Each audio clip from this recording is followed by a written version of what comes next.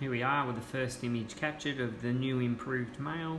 Unfortunately he's a bit big, so we've had to acquire it landscape and only got the top end on.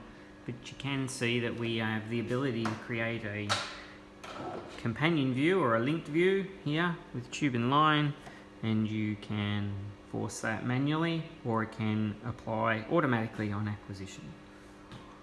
So you've got the companion, the linked view, tube and line versus the original image processing.